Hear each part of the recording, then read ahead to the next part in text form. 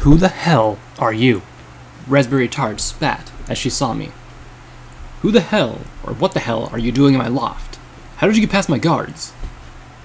I had planted the listening device, and had been in the hall, or been halfway out the door, when the stealth bug died. The tub of pony flesh wobbled around to face me from her place on the lounge bed behind her desk. Gizmo, get in here! I felt a pony move swiftly behind me, blocking my exit. Gizmo, escort our uninvited guest out. The bulbous pomegranate mare requested to the stallion behind me. Preferably through a window. Wait, I said, thinking swiftly. I'm here about the contract on Black Seas. Raspberry Tart raised a mocking eyebrow. What contract? Ah, I remember you. You were standing in the background when our good mayor called me up to start slinging accusations. She hefted up one of her slab-like hooves, signaling the stallion behind me to wait. What do you want? The gears in my head spun. The pony who tried to kill the mayor was sloppy and stupid, and now the mayor trusts me. I gave her my best conspiring smile. I could do the job easily and correctly, but it wouldn't be cheap. Raspberry Tart sighed. Do you really think I'm that stupid? Do you really think you could pull the wool over my eyes that easily? I found myself picturing an attempt to cool her with wool. The rolls of fat, the massive jowls. Not enough sheep in the world, I muttered aloud before I could stop myself. She rolled her eyes. You know, I really don't like being insulted, especially from home invaders. Gizmo, tear the little pony's legs off, wouldn't you? Oops. I cantered, circling to see Gizmo. My eyes widened as I took in the surgical stars and the mechanical wings. Gizmo was a cyber pony, almost certainly a refugee from Stable 101. Gizmo spun, spreading out his wings and slashing at me. I dodged to the side, the blades of those wings whisking through the air inches from my eyes. I couldn't guess if those cybernetic wings would actually allow the Earth pony to fly like a Pegasus, but the feathers were razor sharp. Gizmo somersaulted, his wings lifting and slicing through the air at me as I dove for cover, casting about for something to use as a weapon. Gizmo spun again and bucked, turning the chair I had moved behind in a battering ram to knock me over. My armor took the blow, leaving me winded but unhurt. Gizmo, stop playing with your food, Raspberry Tart ordered lazily. Just finish her already. I scrambled for the door. Gizmo jumped onto the couch and leapt into the air, spreading out his wings. Maybe he couldn't actually fly with them, but they allowed him to glide. He swooped across the room and landed on me with all hooves, driving me to the floor. I focused, my horn glowing.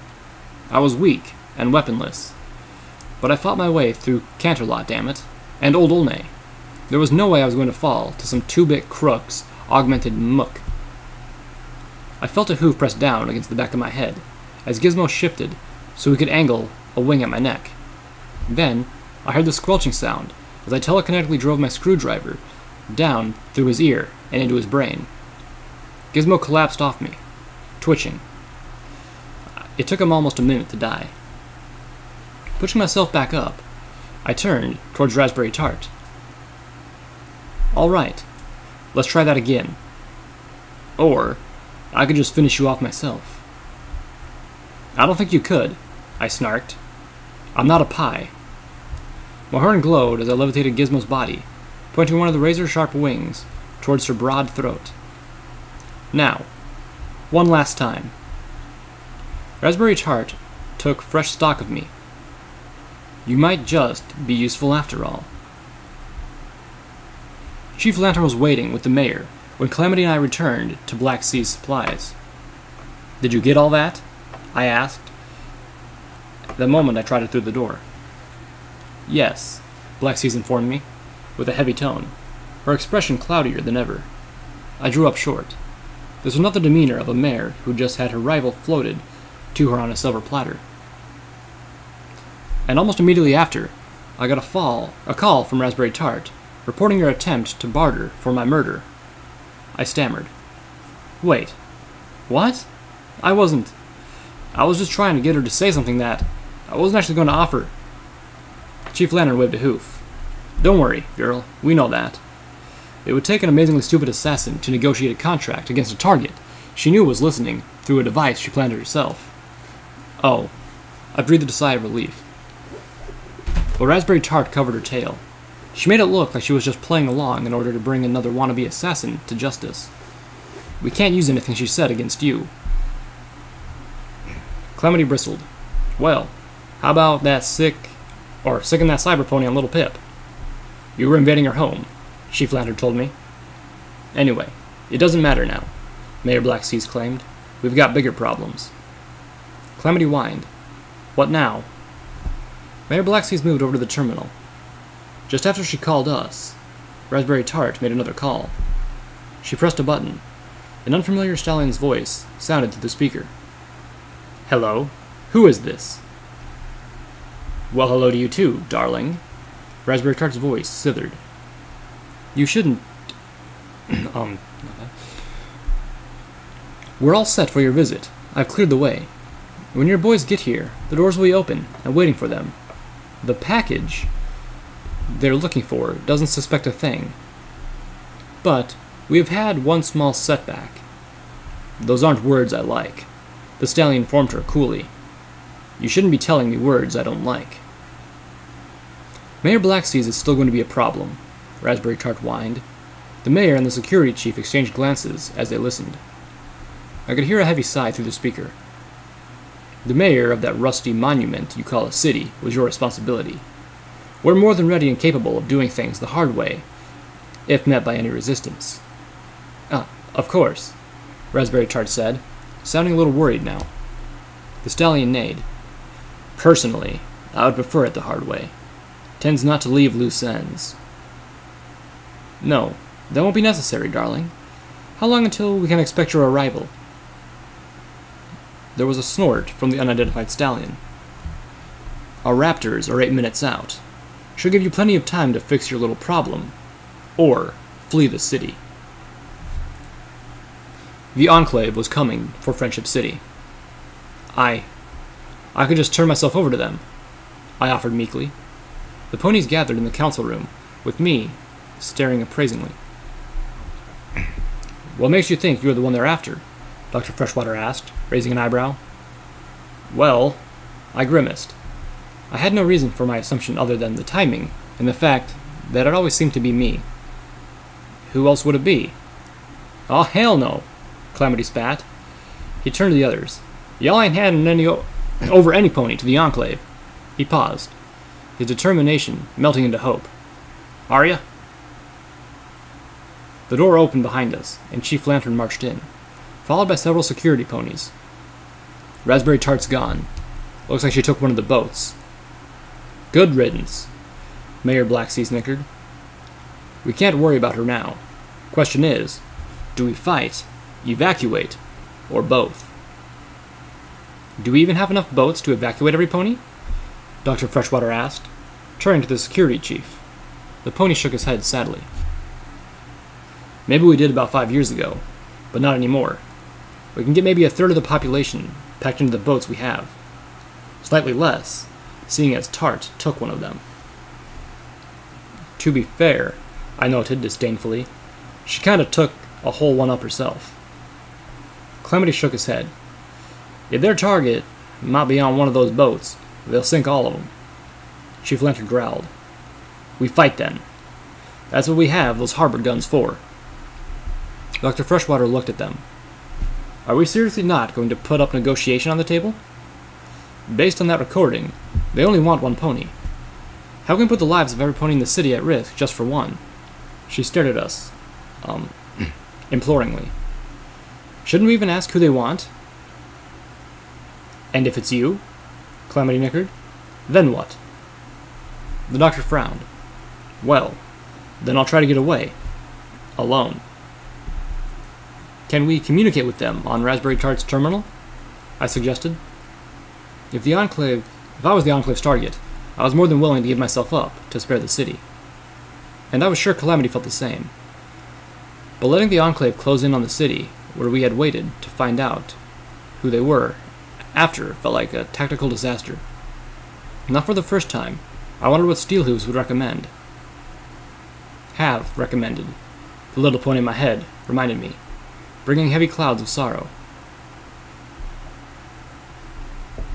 Chief Lantern shook his head.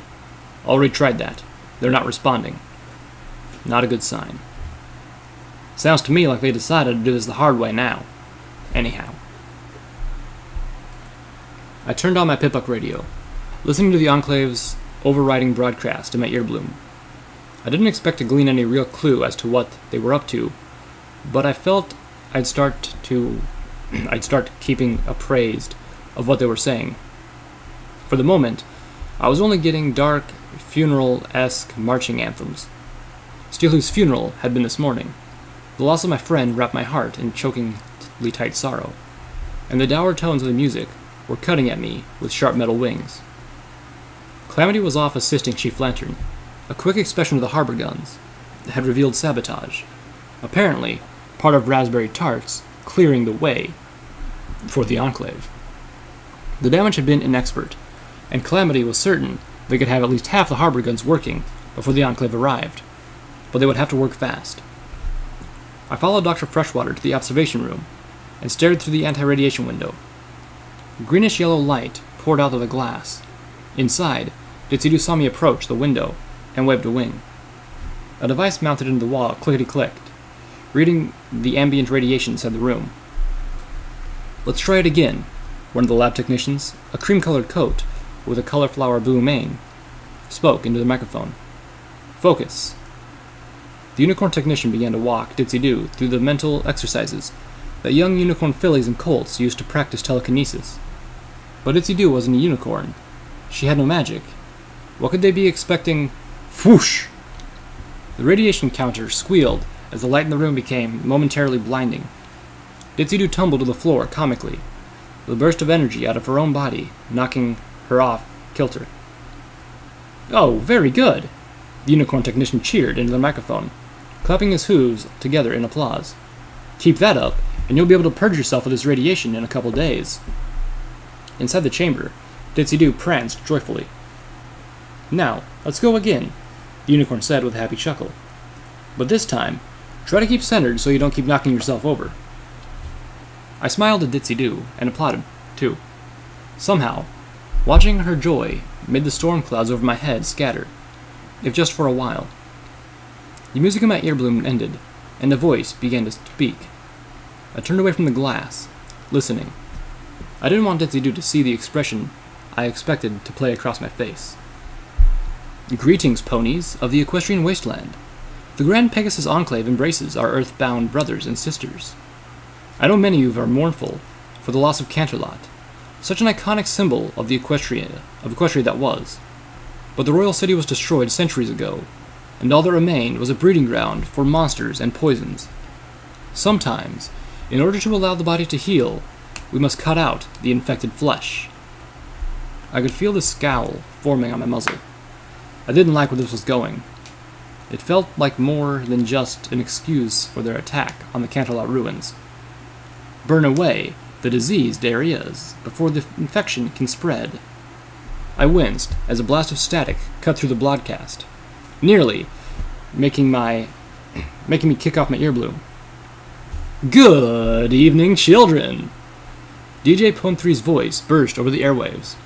It's me again, your old pal, DJ Pon3, coming to you from a secret location somewhere in the Equestrian Wasteland. You didn't think I'd abandon the Equestrian Wasteland just because of the Enclave, did you, children? Now, old DJ Pon3 ain't got a lot of time before Big Sister Enclave shuts this down. So let's get right to it, shall we? That's right, the news. Yes, the little pony in my head was bouncing around gleefully. Yes, yes, yes, yes! Now, first up, the truth about what went down in Maripony. Now I've got my information from irrefutable sources here, children, and I've got to admit, the Enclave was right about one thing. The goddess was as big and bad a threat as they're making her out to be. But that's where the truth stops, and the lies begin. Irrefutable sources. I'm assuming she meant she was been watching from the towers, But wait. Now I don't know what the Enclave were out at everypony for, but it sure as hell wasn't to take out the biggest threat the Equestrian Wasteland has ever known. No, the deed was performed by none other than your and my favorite heroine, the Stable Dweller. My ears were burning, but I was too happy at hearing Homage's voice, disguised as it was, to mind. And the bomb she used to do it was the very one Red-Eye was threatening Tenpony Tower with for weeks. Turns out, our heroine talked to Red-Eye into giving up his big trump card. Oh, irrefutable sources. Homage has watched my memories. So, that casts serious doubt on the whole Red-Eye Goddess Alliance the Enclave has been spouting off about. They're lying to you, children. Plain and simple. Now, DJ Pwn 3 still doesn't know what they're up to, but I can tell you this. The Grand Pegasus Enclave are not your friends. Now keep an ear out, 'cause I'll be... Another burst of static, and DJ Pwn 3 was gone. I floated off the earbloom and held it to my breast, basking in the knowledge that Homage was still out there, still alive, and fighting the good fight in her own very important way. Attention, citizens of Friendship City. The armor-altered voice boomed over the city's public address loudspeakers. We are here to take into custody a Pegasus wanted for crimes against the Grand Pegasus Enclave. His name is Radar. You can recognize him by the following brand on his flank. I stared up at the nearest loudspeaker. The gray box attached to one of the support beams outside sparkles. I had just made it back to the watering hole and was waiting for Calamity's return when the Enclave announcement started. I checked my pickbox clock. The Enclave was early. We had almost 20 more minutes. The mayor had made our own announcement, urging ponies to return to their homes less than 10 minutes ago. Mayor Blackseas had called it an exercise, knowing that panic would cost lives. But an exercise didn't have a lot of motivating power. The central chimney wasn't anywhere close to being cleared. Our Raptors are 80 minutes out, but their armored troops were much faster. Failure to produce this Pegasus and turn him over to the Enclave will be considered an act of collusion. Prompt compliance will be rewarded. Refusal will be met with force. The ponies who had stopped to stare and listen began to panic. Ponies began racing up and down the stairs, pushing into each other. A cobalt-coated buck screamed as he was knocked over the railing, falling 3 stories to slam heavily into the ponies racing about the floors below. Somewhere, the voice of a scared foal cried out. I launched out of my seat, looking around for the source of the voice. With a bang, the doors into the central chimney swung open, and nightmarishly armored forms of the 4 Enclave moved in, their scorpion-like tails curling slowly, the antenna-like integrated weapons of their Enclave armor pulsing with colored light.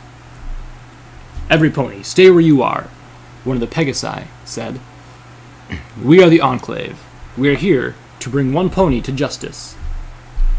Many ponies stopped, frozen in their tracks. Others raced for the nearest doors, diving inside. I could hear the foal crying under the thunder of hundreds of frightened whispers. "We will be searching the premises," the Pegasus informed the crowd. "Do not attempt to hide. Do not attempt to flee. Do not attempt to interfere. Obey, and we will be out of your mains in short order." The Pegasus beside him stepped up, as the 2 behind started fanning out, moving through the crowd. The Pegasus called out, "Any pony with information leading to the swift arrest of the Pegasus Radar will be rewarded with a finder's fee of 5,000 bits." To their credit, not a single pony in Friendship City stepped up to take the offer. "Fuck you," a mint-coated buck shouted from the spiral above. The Enclave pony looked at him, the gems on her armor glistening. Fzat! The ponies around the buck scattered as he was turned into a glistening pile of ash before their eyes. 2 more ponies in the crowd broke into a run, trying to make the door of one of the steps. Fzat! Fzat! The glowing bolts of magical energy threaded the crowd, striking down their targets. One of the ponies vaporized, her ashes scattered across the door she was trying to reach. The other collapsed onto her side, screaming in pain. I repeat, do not attempt to hide. Do not attempt to flee. Do not attempt to interfere. Obey. I was trembling. If I had my sniper rifle, all 4 of them would be dead right now. One of the black-clad Pegasi started to move through the patrons of Sparkles. She stepped closer to me, walking around behind me as she looked me over. I forced myself to stand there silently, knowing any action could put ponies in danger. She paused. Her visor turned towards the pitbuck molded on my leg. Everfree wins, she whispered in revulsion, moving quickly past. I caught sight of the little, wine-colored filly curled up on the foot of the spiral stairs, shivering and whimpering. My heart went out to her. I started to inch closer, hoping I could comfort her. I made it halfway when she saw me, her eyes opening wide with utter horror. "Hellmare!" she screamed, scrambling up and fleeing from the sight of me. No! Fzat! No! The foal's momentum had carried the glistening pink ash as she glowed and disintegrated, fanning it out across the metal floor. My world shattered apart. I collapsed. My hooves raced to my muzzle, as if they could contain my screams. "Brightwind, you shot a filly!" My whole body was shaking, and I couldn't stop. The tears couldn't stop. Oh, goddesses, no. "Fly steady, soldier." "Fly steady?" The second Pegasus rounded on the first. "You just shot a filly!" Hellmare. I'd killed the filly just as surely as Brightwind had. I'd killed her by trying to help. The image of her vanishing in a cloud of pinkish glitter kept playing over my mind. I couldn't think of anything else. The first Pegasus, Brightwind, turned to her accuser. "We had our orders, and you will obey them. Now, fly steady." She wasn't running to warn Radar or to hide him. She was just scared. "I take it back," I cried out silently to Celestia and Luna. "I take it back. I didn't try to help. I didn't let her see me. Please, bring her back. Please. Let me take it back." But no amount of regret or pleading with the goddesses would make the sparkling ash spiral upwards and be reborn in a flash of light. "We can't know that, soldier," Brightwind insisted defensively. "Now either shut up and fly steady, or get your tail back to the raptor, and I'll deal with you later." "I didn't sign up for this," the Pegasus said, turning away from Brightwind and flying back the way they came. The thunder of the harbor guns signaled the arrival of the raptors. Friendship City had not given up their resident Dashite. The Enclave began a full attack at the 69th minute mark. I had crawled over to the ashes of the Aru filly, gathering them with my telekinesis. That's as far as I'd gotten when Calamity found me, flying in loaded down with all our weapons. "Lil Pip, what are you doing?" he shouted as a lancing blast of crimson magical energy speared through the upper levels of the pony friendship, slicing through homes and catwalks. The Pegasus grabbed me, dragging me away as the chunks of walkway and scaffolding came raining down. I couldn't find anything to put her in," I said, looking up into the eyes of my friend, showing him the glowing ball of ash wrapped gingerly in my magic. It was so small. It seemed hardly enough to be a filly. Calamity sat me down in the shelter of Sparkles, as another blast from one of the raptor's magical energy cannons burnt a hole the size of a chariot through the side of the statue, engulfing warm smiles in. If there was any pony inside, they were incinerated within seconds by the fuchsia-colored flames. Calamity looked at the ash I was holding, his bewilderment expression shifting to wounded understanding. He looked around and dug an empty Sparkle Cola bottle out of a trash bin. "Here, little Pip. Put her in here." My world had become that ash. With gentle reverence, I magically funneled the filly into the bottle. It glowed a soft off pink. I floated out a bottle cap, screwing it on tight. "Okay, little Pip, she's taken care of," Calamity was telling me. "Now, I need you back. I know it's hard, and I know it hurts, but we need you here right now." I stared at him, wondering how he could be so close, yet so far away. "Do you understand me, little Pip?" All around us, ponies were fleeing in terror, trying to get to the exits. They didn't care that there weren't enough boats. The thundering of the harbor guns was thinning out. Calamity slapped me hard across the face with his forehoof. I gasped, lifting a hoof to my cheek in surprise. I could hear screams and explosions nearby. "Ponies' lives are counting on you, little Pip," Calamity said, drawing my attention to a focus. "Y'all gotta pull yourself together. Hurt tomorrow. Help today." I slowly nodded, coming to my senses, like a swimmer fighting her way to the ocean's surface. Tucking the bottle of ash in my saddlebags, I looked at Calamity. What can I do to help?" Calamity smiled, looking ready to collapse in relief. "They came in with 3 raptors," Radar told us when we reached one of the sniper platforms in the crown of the Pony of Friendship. "Harbor guns took out one of them." I looked into the sky as the 2 dark warships hovered over Friendship Island as dozens of Pegasi swarmed about the statue. The Chief Lantern and 2 security ponies fired at the attacking Enclave soldiers as quickly as they could find targets, ducking behind low barricades as the Pegasi returned fire. Besides me, Calamity swiftly assembled Spitfire's thunder. The cannons of the left raptor flashed, sending magical energy blasts into the statue, tearing through its reinforced copper skin and into the city beyond. The other raptor floated impassively. That second raptor stopped firing after taking out the last of the harbor guns. Radar informed me, "We need to take out the last raptor." Shaking his head, he added, "Really wish I knew why they were so hot to get me." Radar looked at me apologetically. "I would have gone out myself, but Freshwater didn't let me. Threatened to shoot me if I did." He looked up. I'd go now, but it didn't matter anymore. He was right. The Enclave had gone this far. They weren't planning on leaving survivors. An Enclave Pegasus, pulling a war wagon, drove towards the ponies spilling out of the statue. With a kick of her hoof, a door beneath the wagon snapped open, and bombs began to fall. Helpless ponies below were rent apart, their bodies flung by tatters of detonations of savage energy. Calamity stood up, taking aim. Spitfire's thunder tore through the air, a shot piercing the war wagon. The explosion ripped apart the sky. "Good shot," Calamity praised, gently. Calamity was breathing heavily, looking near tears himself. "Not fast enough." "Ain't none of this worth me," Radar said.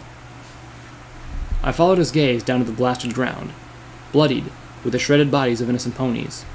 The crushing grief that had overwhelmed my soul was breaking apart. I slowly replaced with a building war cry. This wasn't right. This was evil, and I had to stop it. "I think you can turn this whole thing around, if you can shut down the last raptor," Radar repeated. "I'd do it myself, but..." He looked down. "Not as fit as I used to be." Looking up again, he added, "And not a word of that to Dr. Freshwater. You hear me?" "We'll do it," I told Radar. Turning to Calamity, "I have a plan." I stared at the burning wreckage of the docks. The Enclave had bombed the ships. No pony was getting off the island by boat. The delivery wagon, for absolutely everything, was scattered in burning fragments across the water and along the sagging, demolished piers. I looked at Ditsy Do in emphatic horror, but the glowing ghoul merely shrugged, writing, "It's just a wagon," on her chalkboard. As the glowing Pegasus flew out over the devastation, my eyes caught something crimson and green floating in the water. A pony's forehoof, bloody and ragged. A memory bubbled to the surface of my brain. "Help me!" Ambrosia had rasped. She had been dying inside her armor, pinned by part of the terminal bank, half sunk into the tainted water that was spraying into the room, her body already twisted and malformed. I hadn't been able to reach her. I had barely been quick enough, spreading Zenith's goop over the ragged stump of my hind leg, before I had bled out. I downed every healing potion I had, but the loss of blood had left me so weak and dizzy, I couldn't levitate anything heavier than one of the coffee cups. My blood had left a wet crimson river pouring down from beneath the slab that was holding me down, flowing down into the tainted water. making it pink in the light of my pip-buck. "Help me!" she had whimpered, her voice filled with torment. "Please! Kill me!" I had wanted to. For the love of merciful Celestia, I had wanted to. But shy of trying to beat her to death with a coffee cup, there had been nothing I could do. Then a voice in my head reminded me that wasn't true. There was one thing I could do. I remembered, focusing my magic, lifting up her visor. Her eyes hadn't been in the right places anymore. Only one of them, engorged and strange, still stared out at me, tortured beyond the telling of it. As I stood near the docks, watching the bobbing severed hoof, I recalled thinking, maybe not a sword, but there is enough blood for a dagger. The memory broke, leaving me shaken. I tried to dredge up what had happened next, but there was only blackness where the memory should have been. It took her less than a minute, fluttering about the debris and floating crates, before our friendly ghoul returned to me, her eyes looking in different directions, a smile on her muzzle and a stealth buck in her hoof. I shook myself with a morbid retrieve, and added the stealth buck to the other equipment I had acquisitioned. I shuddered. What had happened to me that I could look a poor pony's dismembered stump and not want to scream? The equestrian wasteland had poisoned my soul. Above us, the hostile raptor fired a blast at the crown of Pony of Friendship, engulfing one of the sniper platforms in deadly magic. I pulled Ditsy with me, taking cover against the copper ropes of the statue as chunks of burning flesh rained down.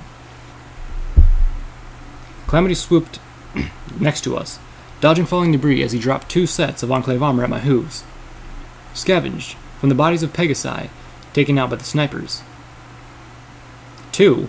I asked him. I can't wear one of those. I pointed out dryly. Horn, no wings. Ditsy grabbed me with a hoof. What? My eyes widened as I literally put 2 and 2 together. Wait, Ditsy, you can't come with us. We're going to get into a fight. She lived 200 years, Calamity reminded me. I reckon she can take care of herself. Lil Miss, 2-month-old out of the stable. Ditsy leveled a look at me as explosions shook the island. Calamity hefted up Spitfire's thunder, searching for the war wagon on a bombing run. Okay, fine.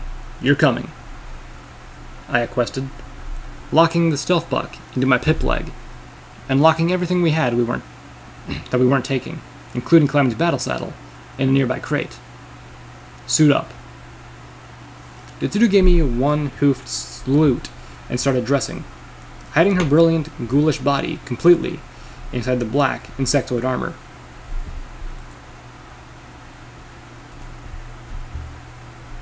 This is Raptor Primo Cumulus to Raptor Alto Stratus. Respond immediately.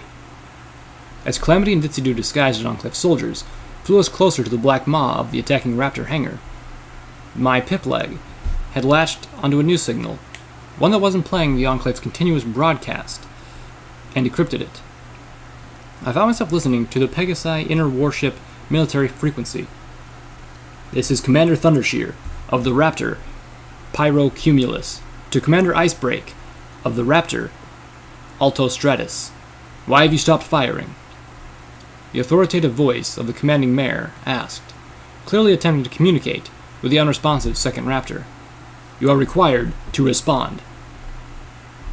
Calamity landed on the raptor's right flight deck, dropping my invisible self and the sacks I was carrying onto the black metal floor, lined with small, pulsing guide lights. He trotted up to the hangar door, looked over an access terminal. I moved up next to him, Ditsy watching our flanks, as he attempted to hack into it. As expected, the access terminal had a cloud interface.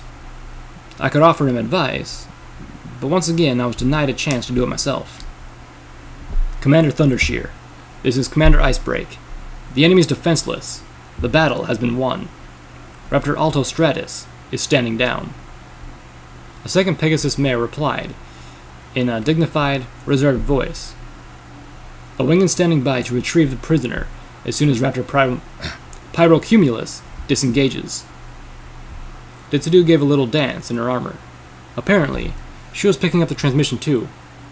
The rebellion of the second raptor filled her heart with delight. Almost got it, Calamity grunted. I turned back to the terminal, scanning the lines of code he had brought up. Somewhere in that matrix was the password. Commander Icebreak, these are not your orders. Resume firing. With all due respect, Commander Thundershear. No. After 2 failed tries, we located the correct password. Premastum. The heavy blast doors sealed the hangar, slid open. Inside, the high ceiling was laced with humming lights identical to those I grew used to in Stable 2, but more sparsely placed, leaving the hangar feeling dark and cold. Large, heavy armored windows along the roof let in the gray twilight of late evening between mounted magical energy turrets.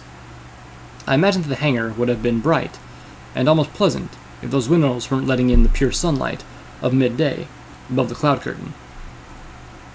Enclave technicians and internal soldiers, wearing the light combat version of the Enclave armor, moved around briskly. Rows of war wagons lined the edges of the hangar. Red fireboxes were mounted at intervals along the wall. Racks of bombs stood between the observation windows on the far back. On the other side, the Enclave officers split their attention between watching the hangar and monitoring the war chatter. Damn it, Icebreak! Operation Cauterize is in effect. This is straight from the High Enclave Council, the mayor commanded. The raptor that we had boarded reminded her peer. You have your orders. Now lock on targets and resume firing, or you and your entire crew will be guilty of disaffection. Ditsudu and Calamity moved off together, moving like they had a purpose, like they belonged. As long as they didn't do anything suspicious, they should be ignored. Meanwhile, while galloping silently towards the first war wagon, I only had 1 standard stealth box worth of time to do this, and I already spent half of that just getting up here and inside. Raptor Pyrocumulus. The ponies of Raptor Allostratus regret to inform you that we will not slaughter helpless ground ponies, no matter what our orders say. I reached the first wagon and bucked the switch that opened its bomb door. Floating out 2 of the homemade bombs of the first sack, I wedged them up next to the war wagon's payload. The bombs had been built using the schematics for the bottle cap mine that Ditsudu had given me. It felt like ages ago. But instead of cherry bombs and bottle caps, these lunchboxes carried explosive munitions used, in the now destroyed, smaller caliber harbor guns. Mayor Blackseas had donated the supplies. Ditsudu had helped me make them. A lot of them. Commander Thundershear spat in disbelief as I moved to the next war wagon. By our great leaders, this is mutiny, Icebreak. Think about what you're doing. You'll have your crew for treason. There was no reason for Commander Icebreak or the other raptor. Response. I planted 2 more bombs and moved to a 3rd war wagon. Shadows played across the hangar. I looked up, watching through the ceiling windows as the large magical energy cannons mounted on the Raptor's top deck swerved to the left. I could hear the belly-mounted cannons firing on Friendship City. Raptor Allostratus. This is Raptor Primocumulus. The commander barked. You will lock your targets and resume firing, or we will fire on you. Finishing the 3rd wagon, I dashed to the first of the bomb racks, setting bombs as quickly as I could. I spared a glance towards Calamity and Ditsudu. They had been waylaid by an Enclave officer, who was demanding something of our speechless ghoul. She can't talk, Calamity was saying, prevaciously swiftly. Battle wound to the throat. Beside him, Ditsudu nodded, eagerly backing Calamity's story. Look, I'm her CEO, so anything you need to ask her, you can ask me.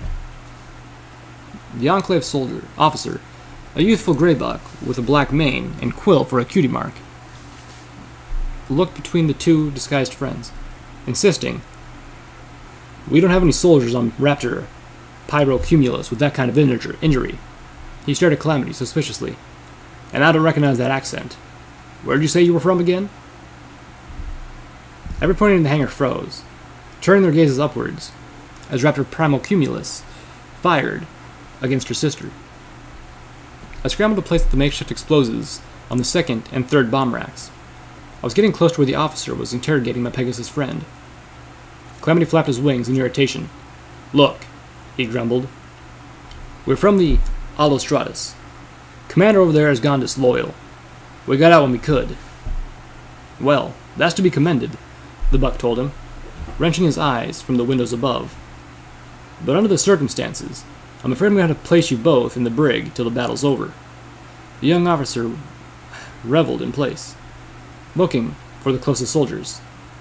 "Your loyalties will be determined by a tribunal once we are cloudside again."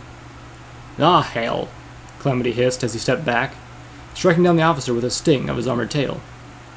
Ditsy backtrotted, her body language betraying shock. "Time to go," Calamity shouted as bolts of colored light wisped throughout the hangar, the soldiers in defense turrets reacting swiftly. I floated the signal detonator out next to me, dropping the sack of lunchbox explosives at the base of the last bomb rack, and galloping. Beams of magical energy struck at Ditsky and Calamity, peeling away at their protective magical-powered armor. One of the shots disintegrated a plate of Ditsy's armor, the sickly yellow-green light of her irradiated ghoul body shining out of a hole in the black carapace. I kicked the stealth buck out of my pip leg, giving the turrets and soldiers another target. Thunder rumbled through the hangar from inside, or outside, as one of the Pyrocumulus's cannons struck something vital in the Allostratus. Calamity and Ditsy shot out of the hangar, several Pegasi in hot pursuit. I felt the first scorching blast lance off my Canterlot police armor, sizzling it, as I reached the landing platform. I wrapped myself in my magic, making myself weightless, and jumped. Beneath us, the canted form of Raptor Allostratus was billowing smoke. Its left side thundercloud dispersed, gaping holes glowing in its framework as it dropped slowly out of the sky. One of the Pyrocumulus's belly cannons swiveled and fired on the ruined warship as it crashed into the Friendship Bridge, tearing apart catastrophically. I triggered the detonation. Behind me, light and heat erupted from the hangar of the Pyrocumulus, the dragonic roaring building with a cascade of explosions. A blast of fire buffeted me, setting me spinning through the sky, my magic imploding as the bomb racks went up like volcanic Armageddon, magical fire rendering the Enclave warship in half. This time, it was Ditsy who caught me. Her Enclave armor was perforated, her helmet gone. Glowing ichor seeped out of numerous painful wounds, but she was grinning, one of her eyes staring at me as she gave a squeaky victory cheer. My heart jumped and lifted at her jubilations, but then sank again as I looked out over the burning pony of Friendship. The smoke of an incinerated city and murdered ponies blackly bellowed out of the glowing wounds carved by the destructive magic. Energy. We almost made it to Fetlock before the Enclave caught us. It was the dead of night. Thunderclouds above rumbled angrily, still threatening a terrible storm. We had fled Friendship Island, after magically snatching up the crate with all our belongings, drawing off as many of the remaining Enclave soldiers as we could. Most of them had abandoned the fight when all their warships had fallen, but a few had been determined enough to continue mop-up, and were engaged by the remaining security ponies. Thanks to our help, a little over the quarter of Friendship's population had survived. Raider and Chief Lantern were not amongst the living. Both were killed when the Pyrocumulus took out their sniper platform. Calamity had become withdrawn and laconic since the news. The survivors were still trapped on the island. The Pyrocumulus had destroyed the docks and boats. The crash of the Allostratus had wiped out a section of the bridge. Once we had gotten back to Stable 29, we intended to enlist the aid of Applejack's Rangers. It was certain that the needs of nearly 200 suffering ponies would draw Velvet Remedy out of her shell. but Ditzy was wounded. More than she let on. As we drew close to the edge of Manhattan, she began flagging. Soon we landed in the ruins of a building, which, based on the plate of silverware designed, or still visible, on the badly deteriorated and half-buried sign, had once been a diner. Or, from the horseshoe motif running along the top of its still-standing wall, possibly a horseshoe shop. When the ruins had turned up empty, Calamity had taken Spitfire's thunder and had flown into the rubble of an apartment building next door, searching for food, Redaway, and anything else he could find. This left me sitting on the edge of the ruins, staring across the street. Ditzy had discarded the ruined Enclave armor and was splashing playfully in a glowing puddle of radioactive waste, spilling from the back of a wagon bearing an MAS logo. I couldn't help but smile at her antics as the glowing ghoul rolled in the waste, the radiation healing her wounds. This wasn't helping her condition, but now that the doctors of Friendship City had taught her how to relieve herself of the build-up quickly, Ditzy was considerably less worried. Catching my eye, she shook herself off, flinging glowing gloop all over the wagon and the rubble around her, then began to trot back to me, closing her eyes and concentrating as she did so. Her body pulsed with a flash of radiation that drove her face planting into a broken asphalt on the street. She stood back up, her eyes reeled in different directions, then giggled at her own clumsiness. As she reached me, she set down her chalkboard, scribbled out, "Absolutely everything. Does not have boats. Must fix." "Don't worry," I assured her. "We'll get those ponies to safety." Ditzy nodded happily and kicked her chalkboard up, dipping her head and expertly catching the neck loop so that it hung again against her fleshy breast. "Do not move." The armor-augmented voice cut through the darkness. I immediately cursed myself, bringing up my eyes forward sparkle. "We have you surrounded." There were red lights all over my compass. I looked towards the crate that still held most of my weapons. I had retrieved Little Macintosh, but the zebra rifle and sniper rifle were still inside.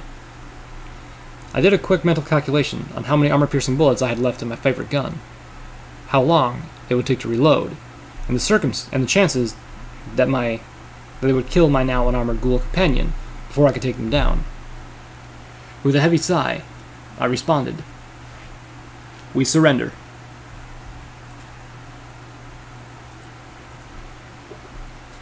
Ditzy poked at the blue field of our magical energy cage with a hoof, making an ow sound, something she didn't need a tongue for. I stared through the field at the Enclave soldiers milling about outside. A technician Pegasus sat next to the terminal, which controlled the energy cages. There were others, but ours was the only one still occupied. I noted glumly that it had a cloud interface. Next to it was an Enclave crate where Little Macintosh was imprisoned. My pip-up was clicking steadily.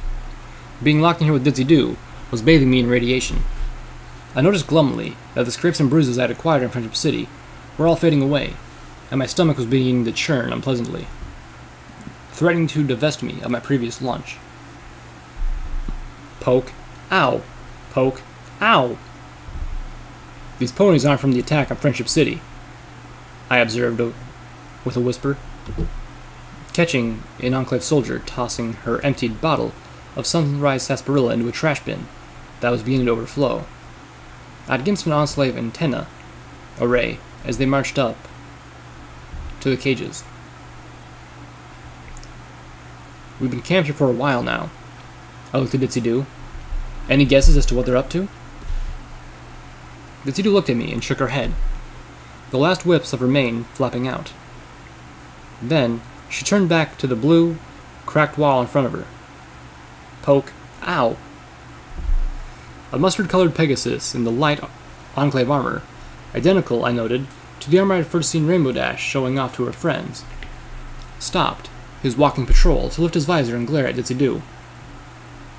"Would you cut that up now?" he growled. "Y'all are giving me a headache." Poke. Ow. "Hey," he barked at me. "Can you make your little monster knock it off?" "Nope," I replied, as I caught movement in the corner of my eye. Gazing out, I saw Calamity moving up on a high edge of rubble. Our cavalry had arrived. I shifted away and lowered my head, trying to look forlorn and pathetic, burying my face in my hooves to allow myself to serendipitously watch Calamity without alerting any of the ponies, keeping an eye on us. Calamity shifted Spitfire's thunder into position, peering down the scope at the Pegasi around us.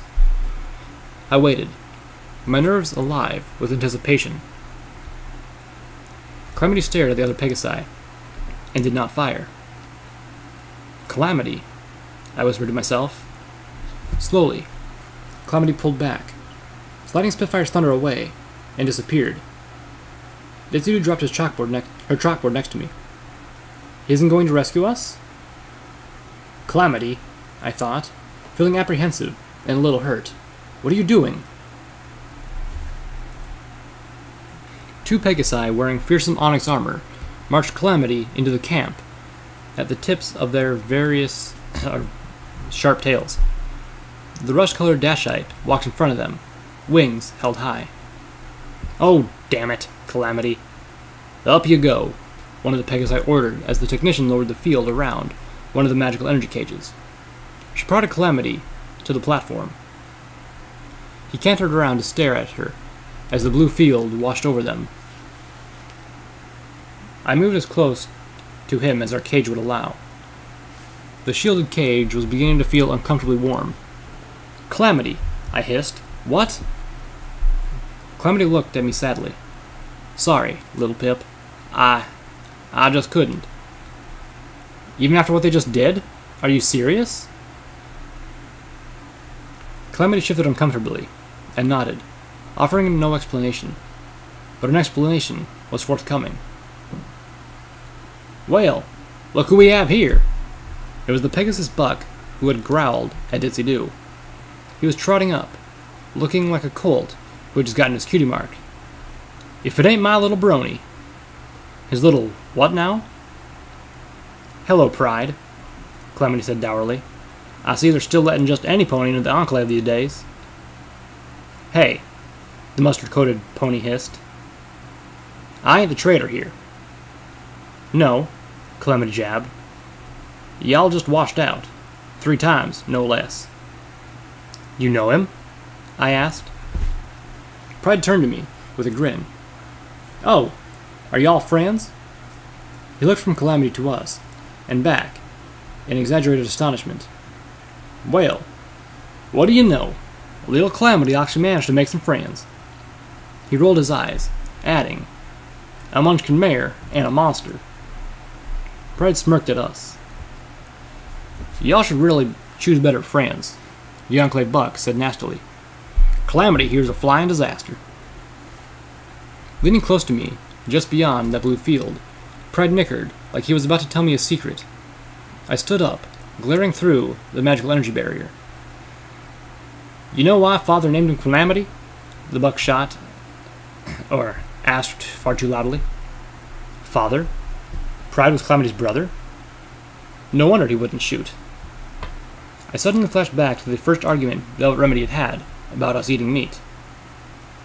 Oh, we can eat meat all right. Just don't like too much.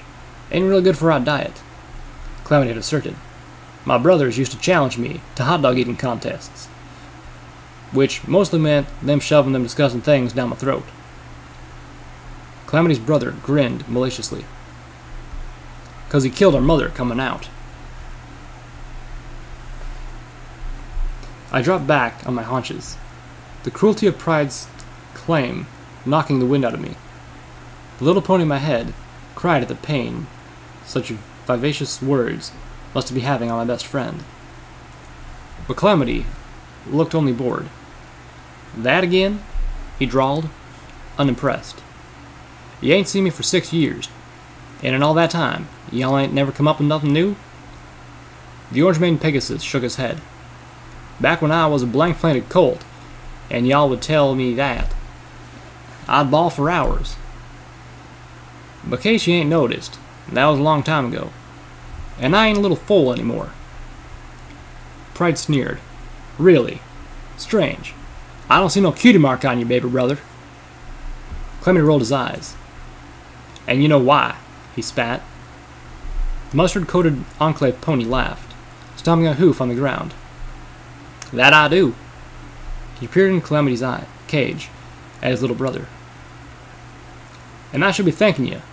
Branding that mark off your flanks was my rite of passage into the Enclave. I reeled. Calamity's own brother had branded off his cutie mark?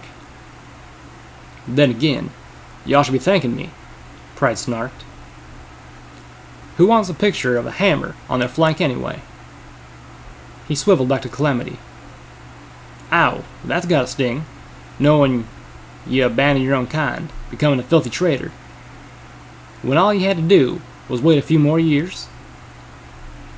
My loyalty was, and always has been, to the ponies of Equestria, Calamity glared back. Ain't my fault the Enclave's allegiance is only to itself. If they were what they pretended to be, they'd have been down here with me. Still spouting them horse apples, little brother, Calamity jabbed. Well, in case y'all missed it, we're here now. So, Pride, Calamity asked tiredly, what's this really about? 'Cause it ain't the Grand Pegasus Enclave swooping to the rescue, and I ain't seen a single civilian. This is a military operation, through and through. Pride nickered. Haven't y'all been listening to the radio? There's a bastard pony named Red Eyes, who's messing with shit that ain't his to mess with. You mean the sing... Calamity quickly corrected himself. Sustainable Pegasus Project? Yep. Something he did alerted the higher-ups, and they started digging into all the shit he'd been doing with one of our towers. None too bright, that Red Eye. Left all sorts of clues as to what he'd been dipping his hooves in. I frowned. Careless wasn't Red Eye's nature. On the other hoof, if the Enclave could override DJ.3's signal from the MAS EBS, they could very possibly be able to access things Red Eye reasonably expected to be secure. Or, Red Eye could have been setting them up somehow. From what I saw in Friendship City, the Enclave was sowing the seeds of their own destruction, just being here. And that was before taking into account what my friends and I were going to do to them. And what's it got to do with the blasting the Royal City off the side of the mountain? Calamity questioned. Why don't y'all just fly over and kill them? What's Operation Cauterize? Pride pulled up short. Where'd you hear that? Now I have my sources, Calamity said cryptically, holding a hoof to his breast. Pride glared at my friend for a good spell before saying, don't do the Enclave no good to just kill the bastard. Even if we take him down, some pony else might step into his hoof prints and try and finish what he started. So what? They had to take out Red Eye and Stern? To protect the Enclave and the Pegasus race, we gotta take out Red Eye. Those he may have told any pony else what he might know about the Sustainable Pegasus Project. Pride stated firmly, and get rid of the last Earthside hubs of the damn Ministry of Awesome so no pony else can ever stumble across what Red Eye did. Goddesses. That's why they were after Radar. He'd been in the MAW. There'd be Enclave troops hunting us down for the same reason. The gears in my mind started churning. How much was the target to? Why, who else? The little pony in my head started piecing together a picture that filled me with dread. The Enclave had tried to wipe Friendship City off the map. Tends not to leave loose ends, the voice I now recognized as Commander Thundershear had said. He didn't want to just murder Radar. He may have told other members of the science team, and they might have told friends or family. In Thundershear's mind, the whole city was infected, and they all had to perish. How many degrees of separation before the Enclave wouldn't consider Symphonia a threat? How far were they planning to go? Y'all are talking about mass murder, Calamity breathed. And no way the Enclave thinks it can be Equestria's savior after this. His eyes narrowed, his gaze sharper than a dagger. But then, they don't ever plan to rejoin Equestria, do they? Pride gave Calamity a pitying look. So, what's the plan then? Calamity stomped. The citizens gotta see something's up. The Enclave planning to write this off as a big scouting mission? Oh, we thought maybe it was time for us to descend, but after prolonged exploration, we realized it just isn't feasible. Best wait another 200 years? Something like that, Pride said dismissively. We sat in our magical cages in silence as dawn began to color the horizon. I was supremely tired, but none of us actually felt like sleeping. Calamity apologized again, several times, in fact, until I had nearly shouted at him that it was okay. I'd spent the last 2 hours, contemplating how I could levitate the weapons I could get my magic on, and use them to wipe out the camp. Right now, while most of it was asleep, I figured I had a good chance of pulling it off.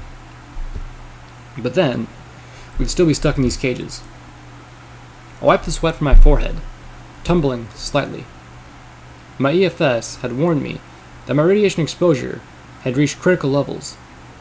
I had to try something, but it would have to be something that worked. I wouldn't survive in here long enough to get another chance. Ditsudu was huddled in the far corner of the cage, keeping away from me as best she could. But in this small place, it really didn't matter. Calamity was lying down in his cage, looking morose. I'm sure Pride was wrong, I told my friend, through the shield between us. About your father, I mean. He wouldn't have named you after the death of your mother. Calamity's muzzle gave me a weary smile. I never could bring myself to ask, but knowing my father, he probably did. Luna's mercy, that was horrible. I'm sorry, Calamity, but I kinda hate your father right now. Calamity smiled, sitting up. That's okay, little Pip. He'd be happy to hear it. I winced. Every pony hates my father. That's his job. Most loathed bastard in all of the Enclave. Your father's in the Enclave too? I breathed, my mind suddenly conjuring images of Calamity's father as a member of the High Enclave Council, possibly even the stallion behind the Operation Cauterize. Goddesses, don't put Calamity through that. That's not fair. Yep, Calamity said, a grim little smile playing over his face. Drill Sergeant, at Nero. He stood up, raising his wings, and dropping his voice mockingly. A hammer? Your cutie mark's a fucking hammer? Well, that better be a hammer to hammer down your enemies, boy. Well, you're the sorriest excuse for a son I ever had. Wow. Calamity sat back down, chuckling a little despite himself. Yep, that's my dad. He shook his mane, looking at me. Any surprise all 4 of his bucks ended up in the Enclave? Suddenly, my mother felt like a blessing. So, I said, trying to strike up conversation while I searched for a solution for our predicament. Your cutie mark was a hammer? Calamity looked up. Yep, and a screwdriver. Your cutie mark was tools. It had not been what I expected. I had expected my friend to have crosshairs on his flank, or a bullseye. Although, that would hardly be the best thing to be sporting on your flank in the Equestrian wasteland. Still, this was Calamity, the pony who had delighted at fixing up the Sky Bandit and making it fly again, who put on armor and a pony rack, who repaired everything from firearms to dresses. I thought of him as a sharpshooter, but thinking about it, I realized that every weapon he used aside from Spitfire's Thunder was a weapon he had modified or built himself. He either jerry-rigged his Enclave armor to allow him to shoot it without wearing a helmet. Ditsudu trotted up, pressing her chalkboard against the shield, making it crackle. Calamity reading. Story? He looked at me, baffled. Cocking my head at Ditsudu, I guessed. I think she wants to hear your cutie mark story. With a smile, I added, I think I do too. Cutie marks don't matter, Calamity told us drearily. Come on, I encouraged, clapping my hooves on the floor of the cage. Story, story. Ditsudu joined in. Calamity rolled his eyes and shot me a look. Fine, but y'all gotta share yours too.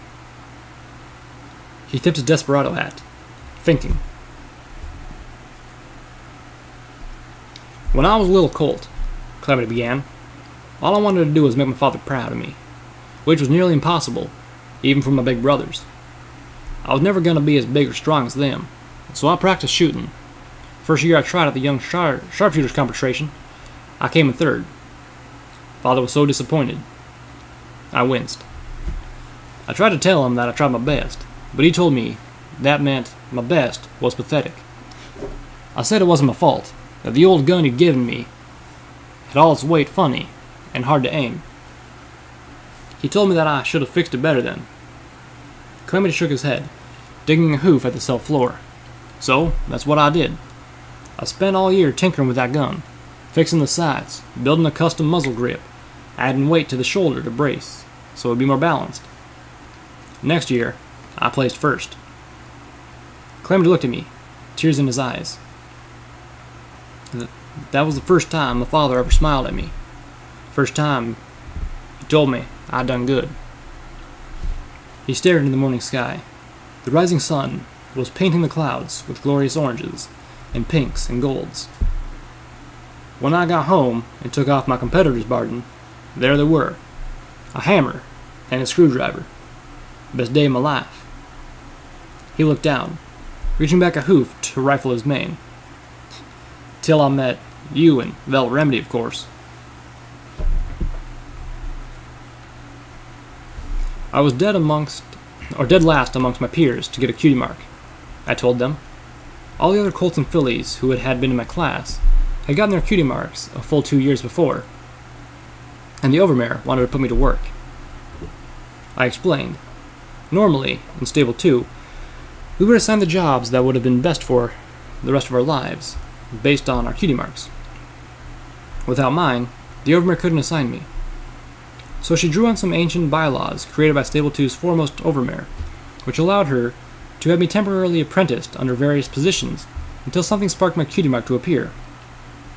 Mostly, she had me try out for a number of administrative and technical apprenticeships, since those were the areas most unicorns were assigned to anyway. I looked down at the pit buck, grossly fused to my flesh on my leg. We were supposed to get our pit bucks after we got our cutie mark and our job assignment. Biting my lower lip, I thought back. One day, when I got apprenticed to the head pit buck technician, a worried couple slipped into the pit buck technician's stall. Their son had gone missing. He had run off during his cutie mark party. Somehow, he'd gotten himself lost in the stable, and they couldn't find him. Calamity was staring at me, a little bewildered, remembering how small and enclosed the stables were compared to the outside world. One of the most overlooked capabilities of a pit buck is that it can track tagged objects. Mostly, this is used for the automapper. My pit buck came loaded with a whole slew of preset location tags. I'm still getting surprised by the occasional "You are here" messages on my eyes forward sparkle. I smiled a little, remembering how astonished I was that my pit buck knew the name of Sweet Apple Acres. Every pit buck has a tag, allowing any pony with that tag code and another pit buck to locate them. My mentor was asleep, which was not uncommon for him, so I hacked into his terminal and downloaded the tag code for the colt's new pit buck into one of the ones that I had been working on. I took the tools that allowed me to unlock it and put the pit buck on, bringing up the eyes forward sparkle for the first time. Keying the EFS compass to the colt's tag, I slipped through the stable until I found him. The colt had managed to get himself locked in the maintenance shed of the apple orchard. It was after hours, and no pony had been around to hear his banging and yelling. I didn't want to get the colt in trouble, so instead of fetching one of the gardener ponies, I picked the lock and got him out myself. I gave a weak grin. Of course, he went and told everypony how I rescued him, and so I got in trouble for appropriating the pit buck and picking the lock. But at least my mentor covered for me about the hacking, and the overmare wasn't going to press the issue, seeing as my new cutie mark dictated that I'd be with him for a good long while. Smiling softly at the memory, I concluded. It was the first time I'd ever felt I'd done something useful, something really good. I don't think either of us had been expecting Ditsy Doo to join in on the storytelling as well. Hell, We couldn't even tell what the ghoul's cutie mark had been, so both Calamity and I were surprised when the glowing Pegasus dropped her chalkboard on at my hooves and prompted me to read. Then, prodding me harder, reminded me to read aloud so Calamity could hear. It took a great many pauses, while Ditsy-Doo wiped the chalkboard clean and wrote a few more words before her simple story was told. Uncle owned a moving wagon company. Uncle let me help. He didn't let me do much carrying. Said I was clumsy. But he let me ride around on the wagon and called me his little mascot. I liked it. It was fun to help ponies move into a new home. I liked seeing them happy, especially families. Super, especially when they had fillies or colts my age. Once there was a family who was sad about moving. They had a little filly and a littler colt, but they were scared of me because my eyes were different.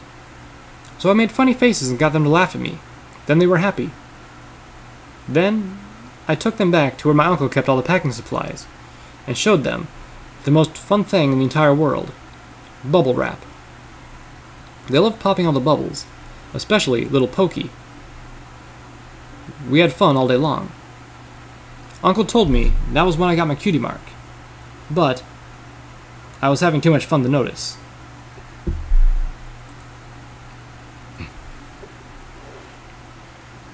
I had almost come up with a plan when Prize snuck up past our cages to the terminal. Poking it with a hoof, he brought down the walls of magical energy. Calamity jumped out, leaping off the cage platform. What the hey? Just go, Pride hissed. I whispered to Calamity, pointing at the Enclave crate that little Macintosh was locked in. Open that, Calamity said, pointing his hoof, and we will. Pride gnashed his teeth in exasperation and went to work on the crate. So, Calamity said, as the crate hissed open, I floated out little Macintosh and a few other items that had been taken from Ditsy-Doo and me. We escaped? Something like that. I don't know, but y'all gotta get. Pride looked around nervously. Listen, word came down. Operation Cauterize has been extended to all Dashites. Next time I see ya, I'll be shooting ya. Understand? Calamity nodded. Gee, I have a sudden, unnatural urge to hug ya, big brony. Ditsy-Doo moved up, holding her chalkboard in her teeth, with 2 words written across it. New Appaloosa. Pride gave us an ugly look. Red Eye's favorite trading town? The one that gave him the bomb he set off, a satin named a member of our council. Enclave dispatched a full regiment to there at first light. Ditsy-Doo stumbled back at the news, the chalkboard dropping from her open muzzle. Monster, Pride said darkly. I'd be surprised if there's even a crater left by now. Ditsy's eyes were wide, her pupils huge and centered dead ahead, seeing something beyond Pride, a strangling squeak coming from her throat. She didn't need to speak for me to know there was one thing on her mind. Silverbell. I heard the little lavender filly's voice from 2 days ago, crying out, Mommy! Ditsy-Doo broke into flight, headed for New Appaloosa. Calamity scooped me up, giving chase, diverting only far enough for me to telekinetically scoop up Spitfire's thunder from the rubble where he'd left it.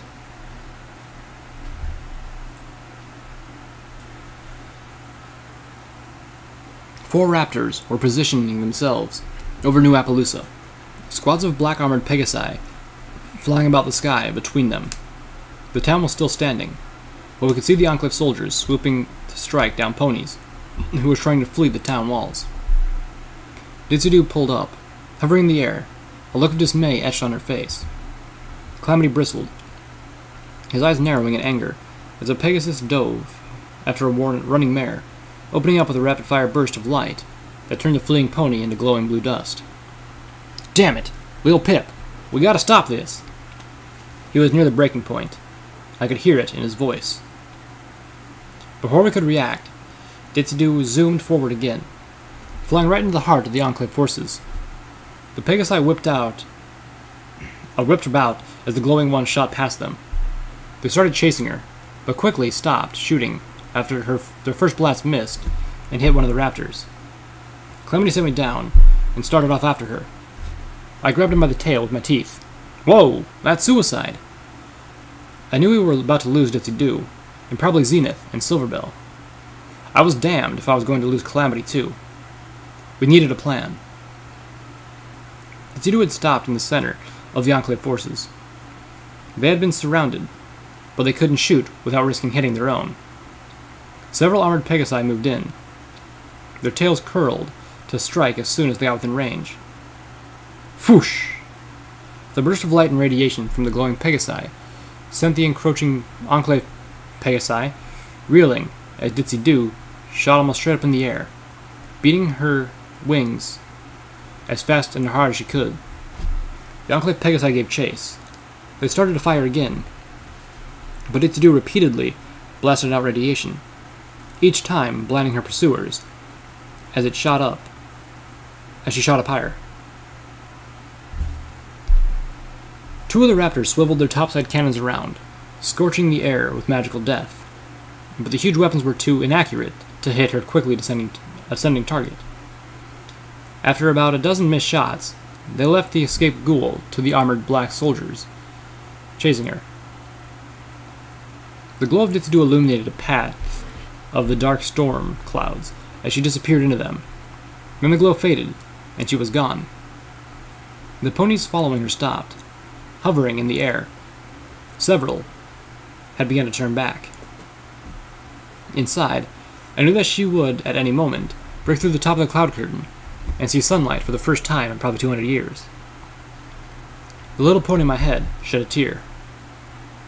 When reality snapped back, Ditsy-Do had distracted the Enclave. She'd given us a window, and we were missing it. Okay, I said quickly to Calamity, as I slipped the MG Stealth Buck 2 into my malformed pip leg. Here's the plan. Whoa, Calamity said, looking up. I turned, following his gaze, as a spot of golden-green light dropped out of the clouds. I knew what it was, but I still lifted my binoculars to be sure. The first drops of the promising storm began to fall. Ditsy-Do had broken back through the cloud curtain, shooting past the top tier of hovering Enclave soldiers before they could react. The ones who had started back down, turning, and sped in to catch her. Foosh! The pulse of radiation light sent the black armored Pegasi spinning out of control as she shot ahead like a rocket. The other Pegasus were reacting now, chasing after her, firing beams of multicolored light. Most missed. I gasped, as some did not. Foosh! Ditsy-Do jolted ahead, moving even faster. She was aiming right for the center space between the Enclave raptors. The raptors were in position now. Their belly cannons were taking aim at New Appaloosa below, preparing to cleanse the town off the face of Equestria. My plan was forgotten as quickly as I had formed it. All I could do was watch. Foosh! Ditsy was beyond the reach of her pursuers now, but not, it appeared, beyond the reach of their weapons. One of the Enclave ponies fired twin missiles at the ghoul Pegasus as she streaked by, seeming nothing more than a glowing blur. The missiles spun, magically locking onto her. They spiraled around each other, leaving a double helix of smoke in their wake as they chased her. Foosh! The missiles were undeterred and gaining speed, closing the distance as Ditsy-Do beat her wings, arrowing down at the Enclave about to destroy her town and kill her daughter. She was moving so fast, the odd air in the Equestrian wasteland seemed to be warping about her. Her body was glowing brighter and brighter as she focused, building up for another burst. The sickly light poured from her body and rippled in the air, shearing off of her in washes of unearthly, diseased colors. The missiles seemed to reach her at the same time she reached the raptors. Ditsy-Do exploded. Footnote: maximum level. Quest perk added.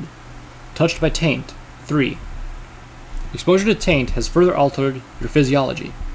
You are 20% faster and stronger whenever you're basking in the warm glow of radiation.